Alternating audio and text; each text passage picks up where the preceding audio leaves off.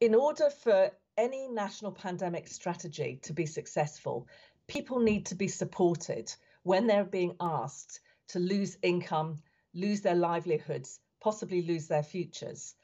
And this needs to be done on a national level. What's happening at the moment are those most deprived parts of the country are being asked to give up most without adequate support. This isn't a tenable strategy.